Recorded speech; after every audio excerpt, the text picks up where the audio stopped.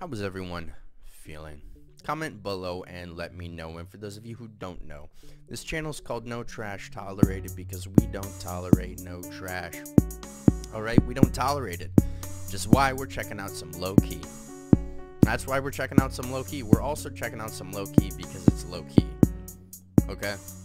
I mean, I checked out my first Abomination reaction.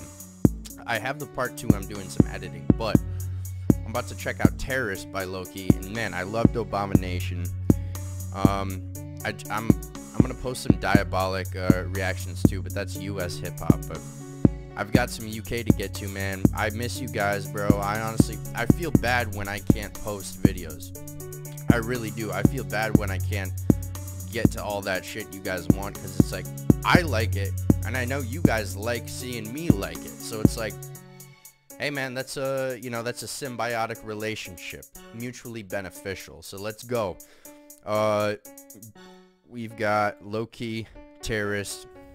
Here we go, man. This is probably some heavy stuff if I'm right.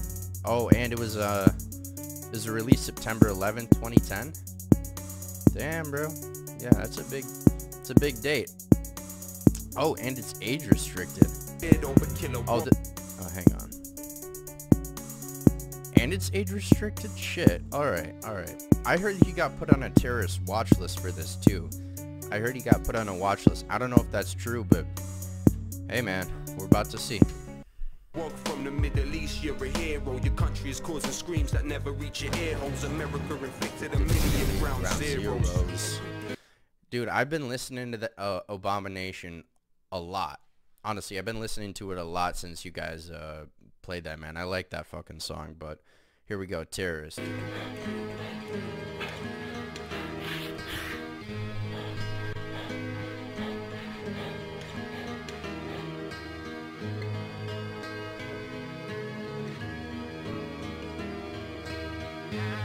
So, we must ask ourselves, what is the dictionary definition of terrorism? The systematic use of terror, especially as a means of coercion. But what is terror? I think I see what he's about to do, man. The systematic use of terror as a means of coercion. That's a very broad definition. I think I see where he might be going with this, dude. Here we go. This is why I like Lowkey, because this is a legitimate point, This is legitimate, but let's see. Is terror. According to the dictionary I hold in my hand, terror is violent or destructive acts, such as bombing, committed by groups in order to intimidate a population or government into granting their demands. So what's a terrorist? They're calling me a terrorist, like they don't know who the terror is. When they put it on me, I tell them this: I'm all about peace and love. They're calling me a terrorist, like they don't know who the terror is. Hang on, bro. Right away. It's all about the peace and love, man. No, seriously. I know that sounds cliche. I don't give a fuck. Alright, this is what I've found in my life personally. It's like, there's too much division, man. It's like, you want to know what I respect in somebody is somebody who tries to understand the other side, because anyone can disagree. Anyone can disagree. It takes a real person to be able to find common ground with someone and be like, all right, we might disagree on this, this, and this, but chances are you agree with somebody else on a lot more than you actually disagree on. But for some reason, we as humans like to focus on these disagreements. It's like we like division, but man, we gotta come together, dude. Fuck all this division, man. Seriously. They're calling me a terrorist, like they don't know who the terror is. Insulting my intelligence. Oh, how these people judge. Seems like the ragheads and packies are worrying your dad, but your dad's favorite food is curry and kebab. It's funny but it's sad how they make your mommy hurry with her bags, rather read the Sun and study all the facts. Tell me, what's the bigger threat to human society? Hang on, bro. You'd rather read the Sun than study all the facts? I'm pretty sure that's a UK publication. People would rather read a 2, 3, 4-minute article on their Facebook or their Twitter, whatever, than actually study the facts, dude. This is why we've got so much madness going on right now. It's because people don't want to actually study the facts. They want to read an article and be like, oh yeah, look, this makes sense. They presented all the information. They're a news source, you know? I mean, they're going to be like, oh yeah, you know, everyone's got bias, but you know, this is less biased. It's like, dude, you have to question why they're, like, what is their motivation for presenting you with the news? Man, I could go on for days about this, bro, but people would rather read literally, I see like 3-minute read. 3 minutes. 3 minutes. Dude, what information are you getting from 3 minutes of reading some fucking shit that somebody wrote in their pajamas, sipping a fucking matcha tea? I love matcha tea, by the way, but come on, dude. Come on. I'd rather read the Sun and study all the facts. Tell me, what's the bigger threat to human society? BAE systems or homemade IEDs, remote control drones? BAE systems? I don't know what that is, man. Let me know what BAE systems are. I know what IEDs are, though. What's the bigger threat, though? I wish I knew what BAEs were. BAE systems or homemade IEDs, remote control drones, killing off human lives, or man with homemade bomb committing suicide. I know you were terrified when you saw the tower was full. It's all bro, I want to keep pausing it, but hang on. Let's just get through this part here. homemade bomb committing suicide. I know you were terrified when you saw the towers fall. It's all terror, but some forms are more powerful. It seems nuts. How could there be such agony when more Israelis die from peanut allergies? It's like the definition didn't ever exist. Hang on, dude. He's saying a lot, man. Fuck, dude. He's saying, like, what's the difference between... He's basically saying, what's the difference between the terror, you know, Iraqi people feel, or, I mean, just name whatever country in the Middle East the U.S. is using drones in at the time, which is nuts to even say. But what's the difference between the terror they feel when, like, their neighbor or their, you know, somebody gets collateral damage? Collateral, interesting term, by the way. Like, what's the difference between the terror they feel and the terror of the two towers of 9/11, which he said this, he's like, the screams you know, of the people never reach your ear holes. America inflicted 1 million ground zeros. He said that in Abomination. It's like, excuse me, that can't be overlooked, man. You know, Look, I was listening to this podcast, and there was this dude, Dakota Meyer. He was a U.S. Special Forces, and I think he was in Pakistan, and he talked about this time where basically he got in a situation where it was like hand-to-hand combat with a Pakistani, I don't think it was a soldier. I want to say it was some kind of terrorist cell or something. But he basically said, like, he had to kill him with a rock. And when he looked in his eyes, bro, listen to this. When he looked in his eyes, he saw just this look of, he knew he was done. He knew he was defeated. And he said at that moment, Dakota Meyer said at that moment, he realized, like, this guy is just fighting for his family and his country, just like I am. He said there's no difference, fundamentally, between him fighting against us and us fighting against them. And I thought that was huge, man. Like, this is kind of what it's pointing out. It's like, what's the difference, you know? What's the difference, dude? Man, Lowkey always gets me thinking, bro, and talking. Every time. I guess it's all just dependent who your nemesis is. Hang on, I gotta make sure I'm... Okay, thank God I'm recording the video. Alright. Relevant how eloquent the rhetoric peddler is. They're telling fibs now. Tell us who the terrorist They is. calling me a terrorist, like they don't know who the terror is. When they put it on me, I tell them this. I'm all about peace and love. Peace and love. Terrorist, like they don't know who the terror is. Insulting my intelligence. Oh, how these people judge. was democracy, Mossadegh was democracy, Allende was democracy, hypocrisy, it bothers me. Call you terrorists if you don't want to be a colony. Refuse to bow down to a policy of robbery. Is terrorism my lyrics? When more Vietnam vets killed themselves after the war than died in it, this is very basic.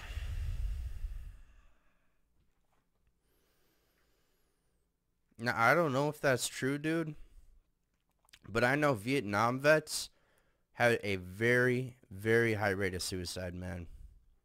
A huge one. And that wouldn't surprise me if more Vietnam vets died of suicide afterwards than actually died in the war, man. And that's crazy to think about, dude. But he was saying all these places are democracy. He's saying all these different places are democracy. But the U.S., they weren't friendly to the U.S. per se. So what happened? Oh, that's a regime change, man. That's a regime change. Damn, dude. This dude always gets me thinking, dude. Colony refused to bow down to a policy of robbery. Is terrorism my lyrics? When more Vietnam vets killed themselves after the war than died in it. And that's another thing too, is like, even in the U.S., our veterans are heavily neglected, man. Heavily neglected, dude. It's a real problem, man. And like, nobody seems to want to actually address that.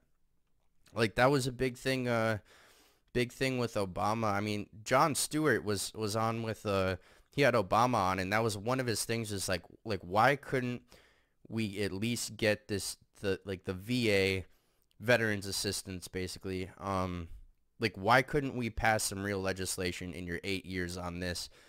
And Obama said, like, oh yeah, that's probably one of my biggest regrets, that I couldn't get something done on that. Basically a politician answer, but yeah, man, that's not really the point of what he was saying, though. My lyrics, when more Vietnam vets killed themselves after the war than died in it, this is very basic. Also on that, bro, there's so much here. I personally know people who told me that their grandpa essentially was in Vietnam, and they were put on all kinds of drugs, man. They were put on, supposedly, this is just hearsay, but a lot of times you'd be surprised how, because they're not publishing this, but they were put on meth, LSD, mushrooms, like all these different things to make them hyper aware and paranoid. And that's one of the suspected things as to why there was such a high rate of suicide. Because my friend's grandpa was flying, I believe he was a pilot, and they were putting him on all kinds of shit so he'd be hyper aware, he wouldn't get sleepy or tired. Yeah, man, like, it's crazy what goes on, dude, that you don't hear about. Vietnam vets killed themselves after the war then died in it, this is very basic. One nation in the world has over 1,000 military bases. They say it's religion when clearly it isn't. It's not just Muslims that oppose your imperialism. Is Hugo Chavez a Muslim? Nah, I didn't think so. Is Castro a Muslim? Nah, I didn't think so. It's like the definition didn't ever exist. Neither of them were Muslims. Dude, Chavez, first of all, the CIA had tried to take out Chavez before, and there was even talks that the way Chavez died, I'm pretty sure he died of some kind of like cancer, but there was even suspicion that they basically, and believe me, we have the capability to do this. There was suspicion that the CIA essentially poisoned him or exposed him to something that gave him this. Granted, you know, that maybe that's a little obscure, but come on, dude. The CIA, dude. And Castro, I'm pretty sure, was actually taken out by a CIA operation. I'm almost 90% sure that Castro was also taken out by a CIA operation.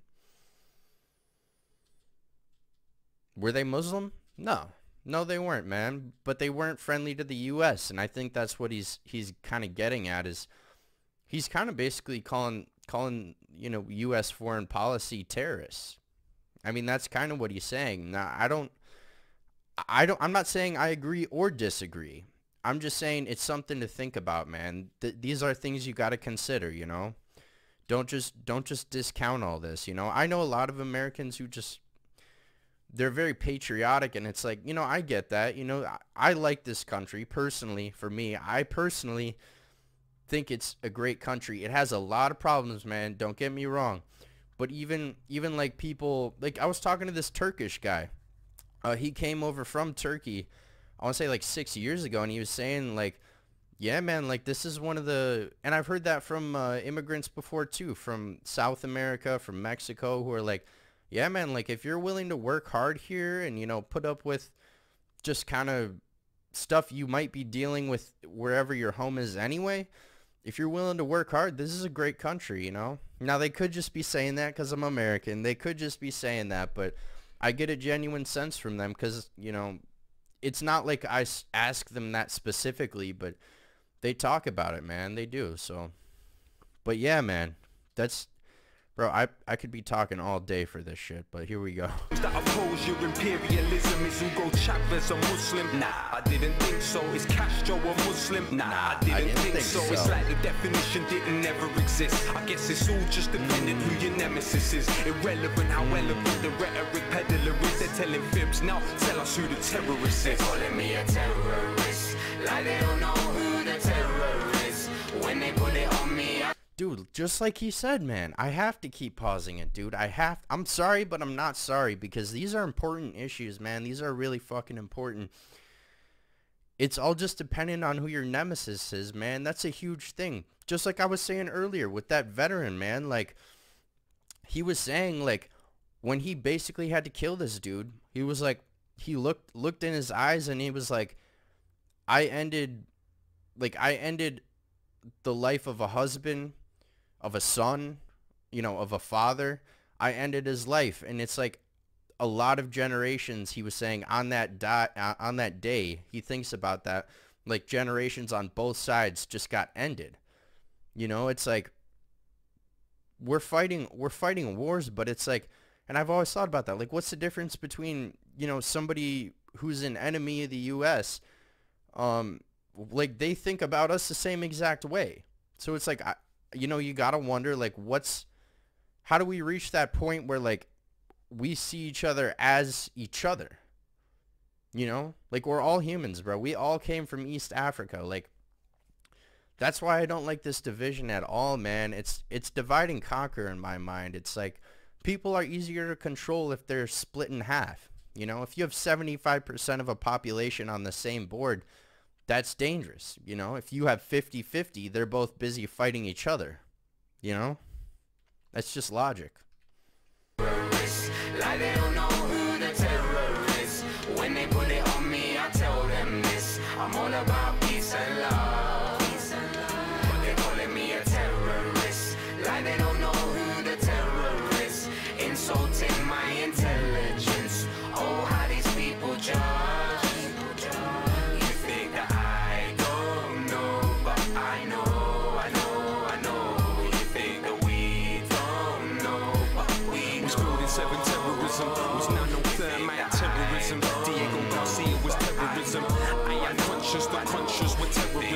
Phosphorus that burns hands, that is terrorism. Erdogan and Stern gang, that was terrorism. What they did in Hiroshima was terrorism. What they did in Fallujah was terrorism.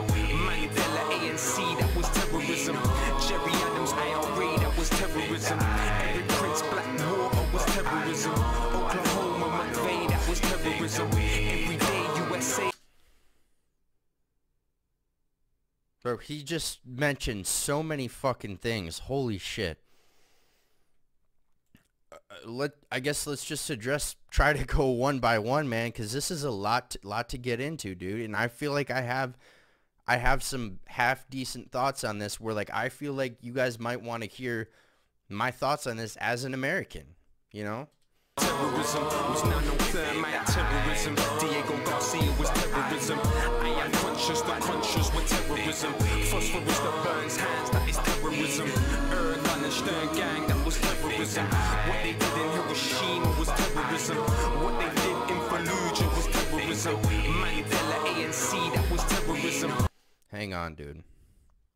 Alright. First of all, Mandela, I'm pretty sure Mandela was on like a terrorist watch list, or like on like a most wanted list for a long ass time, man. Nelson Mandela was on like some kind of most wanted, I want to say FBI most wanted list for a long ass time, dude. But man, I don't know about the Hiroshima one, man. Hiroshima and Nagasaki, that's a tough one, dude, because I mean, if you look at the time, if you look at the estimates of casualties on the US and Japanese side of what it would take for a mainland assault, that far exceeded. It was like at least 1 million on the US side, and it would have been terrible for the Japanese side to do like a mainland old school assault on that island. And they weren't going to give up, man. They were not. I mean, they didn't even give up after the first bomb, dude. They didn't even give up after the first one. And it's like, I'm not even justifying it, dude. I'm just saying, I've wondered about that, you know? Like, how many lives were changed and ended in just a fucking instant, man. In an instant. You know, it's like, is that better than losing 3 times the amount on both sides? I don't know, man. I don't know, dude, but that's a good question to be asked. Was terrorism. Mandela ANC, that was terrorism. Jerry Adams IRA, that was terrorism. Eric Prince Black IRA. Oh, Eric Prince, hang on, we got to get to that. Was terrorism. Jerry Adams IRA, that was terrorism. Eric Prince Blackwater was terrorism. Okay. IRA, Irish Republican Army, I want to say it was, basically fighting for Irish independence. They're saying that was terrorism. I don't know enough about that to speak on it. I honestly don't. But man, Eric Prince in Blackwater. Eric Prince is from Michigan. Somebody on a side of my family is from Michigan, and they know somebody. Basically, someone in my family knows somebody who was childhood friends with Eric Prince. The guy he's mentioning right now, man. And Eric Prince essentially was owned a private military contracting company that basically provided liability coverage for the U.S. in the Middle East. Because what would happen was they would send in private military so they wouldn't have to report like, okay, 10 soldiers got blown up. Well, it wasn't U.S. soldiers. It was private military contractors.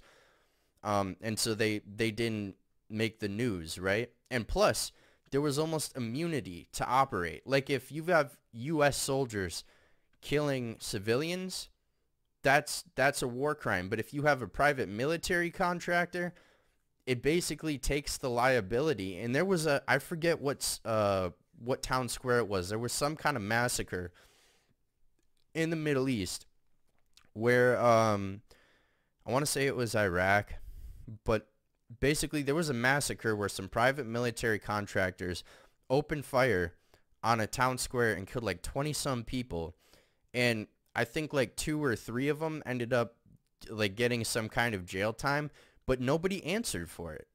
Like, the company changed their name because of it. I think it's called like II now, but like, it's just like, fuck, man. Like, it's just a way around liability, really. But yeah, man, I know somebody in my family on either my mom or dad's side, I'm not gonna say too much, knows somebody who's a very good friend of his. And I mean, I probably shouldn't even be talking about him, man, because he's fucking scary. But yeah, dude, this is some real shit, dude. Adams IRA, that was terrorism. Eric Prince Blackwater was terrorism. Oklahoma McVeigh, that was terrorism. Everyday USA, that is terrorism. Timothy McVeigh, he was an ex-U.S. Army demolition specialist, and he blew up the Oklahoma Federal building, man, and killed, like, I forget what it was, but I want to say it was in the hundreds, like 300 or 400. And it was like, man, that's the biggest domestic terrorist attack of all time on the U.S. I say on the U.S. It's a domestic attack, so it's like he was a disgruntled Army vet because he didn't like what they were doing. And yeah, man, like, I met a good friend of mine, a friend of his, so a friend of a friend, essentially, he got dishonorably discharged from the army because he refused. This was in the early 2000s, early mid 2000s, when we had just kind of gone into the Middle East. He got dishonorably discharged because he refused to kill a child. Like, that's why he got dishonorably discharged, because he refused orders where he basically had to kill a kid. And he was like, fuck no, I'm not doing this shit. So he got dishonorably discharged. And it's like, these aren't the things you hear about, man. Like, you don't hear about this shit. But, like, you talk to people who have been to war, and they're like, man, war is hell, you know? It's only the people who have never experienced real violence who talk about revolution, who talk about war in these, like, starry-eyed, glamorous outtakes or whatever. It's like, dude, talk to people who have experienced real violence, and they will tell you, you don't want a fucking part of it. All right? Like, if you knew what was going on, you wouldn't be about this patriotism. It's not even patriotism, but it's like, you wouldn't be about war if you saw it up close. Like, up front, you would not. It's just a fucking fact, man. Unless if you were like fucking Pablo Escobar or some fucking psychopath, then you might. But the average person, hell no, they don't want that. Home of McVeigh, that was terrorism. Every day USA, that is terrorism. Every day UK, that is terrorism. Every day, every day, every day, every day, every day, every day, every day. Oh,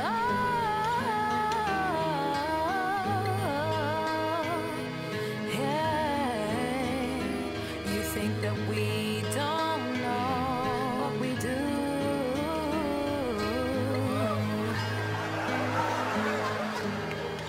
Good evening, Ahmed. Infidel.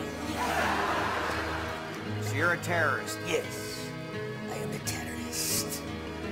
What kind of terrorist? A terrifying terrorist. Silence! I think this is an American comedian, Jeff Dunham. I think it's Jeff Dunham because he does like these puppets or whatever.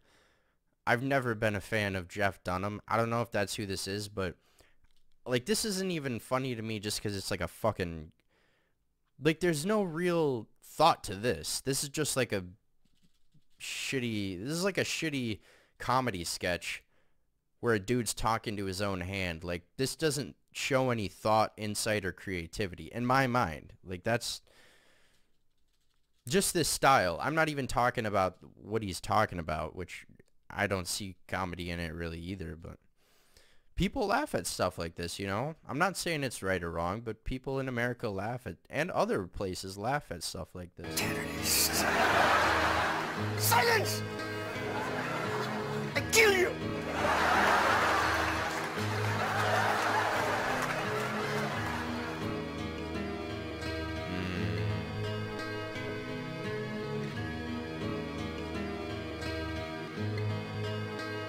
Jesus, man.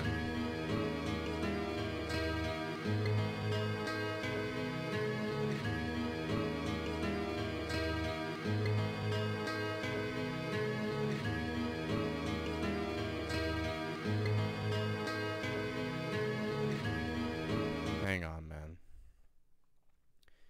Like I said, dude, I know somebody who basically got kicked out of the military because he refused to kill a child in the Middle East. You know? It's like, you don't see these pictures he just showed, man. You don't see the pictures of the collateral damage of the soldiers who are literally told, fire on these people who are, you don't know if they're actually terrorist connected or whatever. You don't know. And they told soldiers to kill children, man. You know? It's like, just seeing those pictures, man, it's like, it's fucked, man, and it makes you think, dude. It makes you think. Granted, no matter what, like, with a war, you're gonna have casualties, but it's like, is that what this is? Is this just collateral damage? Because a lot of it, I don't think it's just collateral damage, man. It's like he's saying, is it terror?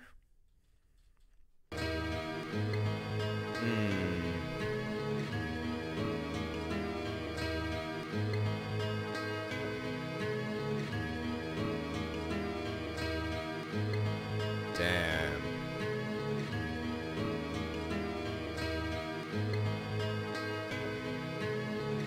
Jesus, bro.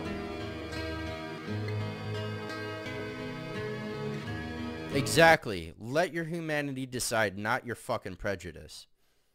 Fuck your prejudice. Like, dude, look at those pictures and then tell me honestly, without your little prejudice, tell me honestly, is that something you support, man? Because that's what happens in war. They'll do whatever's necessary to win, okay? It's like, no one's prosecuting the U.S. for war crimes. No one's prosecuting China for Uyghur Muslims in concentration camps. Like, these powers are too big, and it's like, let your humanity decide. This comes back to it, dude. We're all from East Africa, man. Like, we're getting divided and fighting over all this stuff, and not even in wars. I just mean in general. Like, even in the U.S. right now, man. We're all fighting over nothing, bro. It's like, yeah, man, I could talk about this for a while, but I think that's the end, man. Yeah. Let your humanity decide, man. That's huge, bro. Let your humanity decide, not your prejudice, man. Because we all have it. Like, we all have our bias, dude. Like, even with sports. Like, sports, we have bias. Like, just our everyday life. We all have bias within us, man. But it's like, are you aware of that, or are you just operating with it not knowing that you have it? You know, it's important to know that we've all got these ideas, you know, these preconceived notions. But hey, dude, this is 32. Yeah, this is a record for a reaction video so far. 30. But look, dude, with Lowkey and talking about kind of shit, man, like, I have to get into it, dude. I really do. But hey, here we go, man.